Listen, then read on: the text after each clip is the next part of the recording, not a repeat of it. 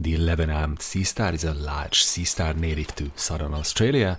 They are one of the largest sea stars in Victorian waters with a diameter of up to 25 centimeters. They are found in various habitats including rocky shores, sandy areas, under rocks and on reefs. These sea stars are known for their distinctive mottled coloration, often appearing blue and green or green and brown. They usually have 11 arms, but the number can vary between 7 and 12. The 11-armed sea star is considered a keystone species because it plays a crucial role in maintaining the health and balance of its ecosystem.